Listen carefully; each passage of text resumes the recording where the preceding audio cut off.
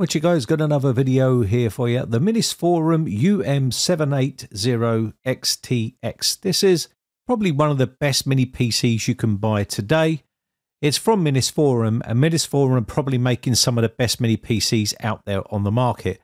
The specs of this one is a Ryzen 7 7840HS, which has a base clock frequency of 3.8 GHz, max frequency of 5.1 GHz, that's 8 cores, 16 threads. This model has 16 GB of RAM and also 1 TB of storage.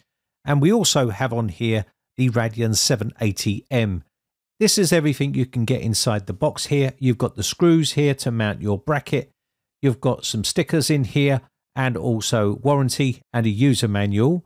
I'll show you the actual stickers that go inside the actual PC a little bit later on to illuminate the top. We've also got a base mount here and also a VESA mount if you want to use it on the back of a monitor.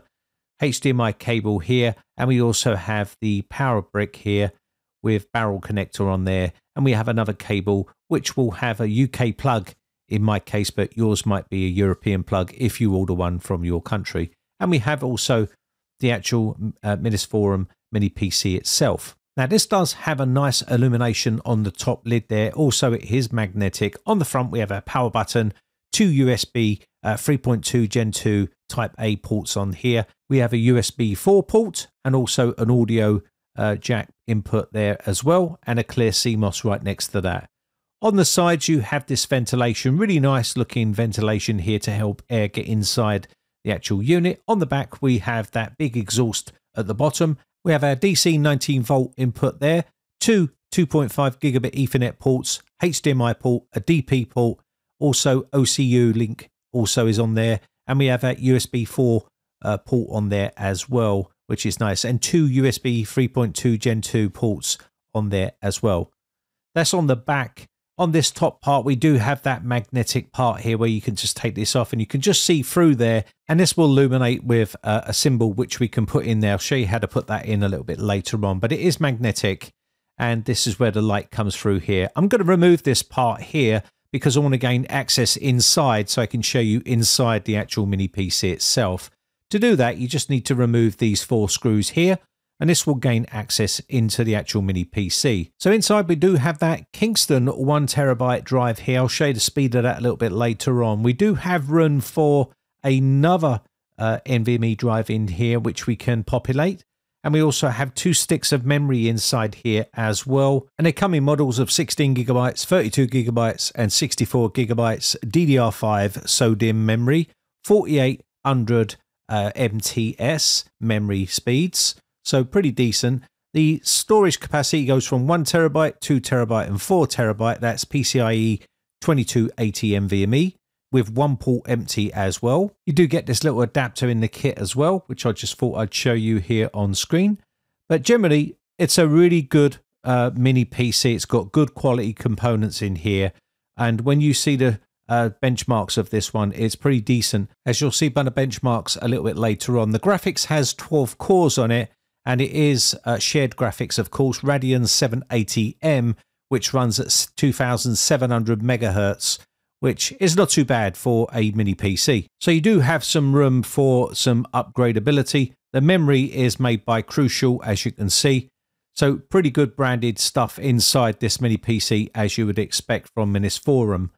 Also, what I want to point out is the good thing about this mini PC is during my testing, I had no thermal throttling whatsoever on this mini PC and no heat issues, which is a very good thing for a mini PC because that is probably one of the biggest concerns for a lot of people.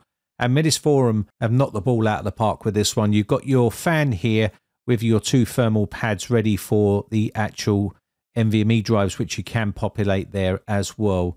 It's already got one inside there. So I'm just going to remove this other stick of memory so you can see it's got this coolant on here and also this thermal pad. And I think that's just to help keep everything nice and cool.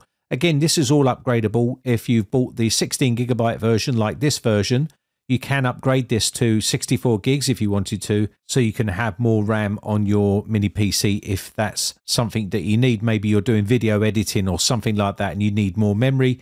You can go for the higher memory level. I've got it on this little stand here, which comes in the kit as well. You can VESA mount this on the back of a monitor, but I do like the way this sits up on here as well, which also helps with airflow and cooling. It does come with these little cool templates here, which will go inside the lid and illuminate, and I'll show you that a little bit later on when we remove this and put it inside here. Now, of course, you don't have to have it in there if you don't want to. This is Obsidian Black, the actual mini PC. They do other versions, and there is your VESA mount right there as well. This is the actual template. I've got it already on the lid inside, and I'm going to put that back down, and there it is all illuminated, and it has different colors for it as well. Just want to point out we do have Wi-Fi 6E and Bluetooth 5.0 on this mini PC as well. So let's go ahead and do some benchmarks now, and we'll take a look at some of those. So first off is the read and write speeds of the drive. That's 4,785 reads with 3,880 writes on that NVMe drive. I'm going to do some benchmarks here. We'll do the CPU on the Geekbench 6 here, and then I'll do the GPU afterwards. Single core is 2,548. Multi-core is 12,362. Let's quickly do the GPU for you so you can see the GPU. 33,429 on OpenCL score for Geekbench 6 on the GPU.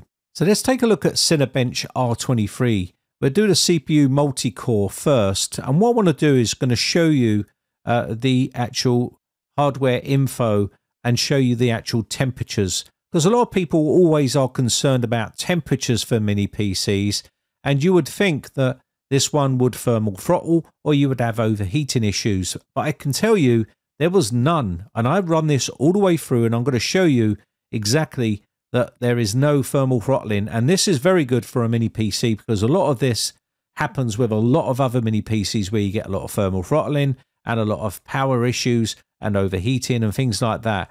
But I can safely say that none of this happened with Cinebench, and I've put it through its paces with a bunch of other tests as well and had no issues with that whatsoever. And I've run the whole test right here in front of you so you can see. We've got a score of 16,504, but the most important part is no overheating and no thermal throttling, which is very, very good. Let me just quickly do the single score here for the single core, and it's 1,793. Same thing, no thermal throttling. Going to run a 4K stream here just to show you the stats as well.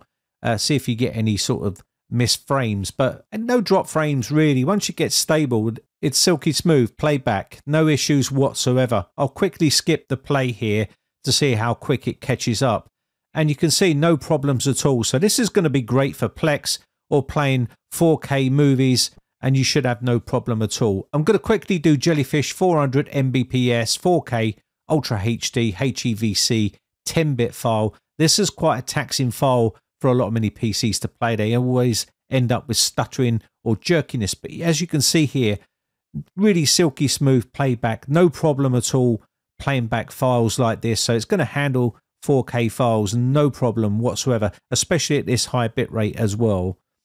Now, gameplay, if you want to play games, of course, you'll be able to play games on here. You'll be able to do video editing. You'll be able to do Office and just general surfing the web and things like that. Of course, they're not really designed for hardcore gaming, but it can play games at different resolutions depending on what game you're playing.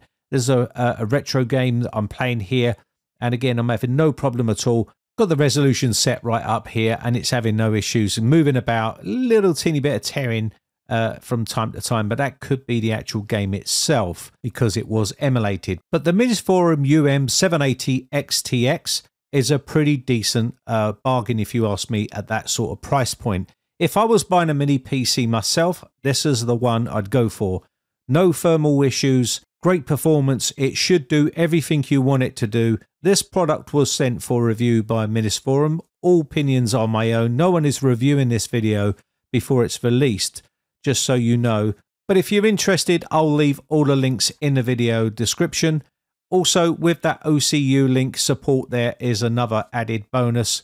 Got that dual 2.5 gigabit Ethernet ports on there. Bracket, whether you want it on the back of your monitor or whether you want it on its own little stand. It really is a decent bit of kit, and I'll leave all the links and information in the video description. My name has been Brian from BritecComputers.co.uk. I'll catch you in the next one.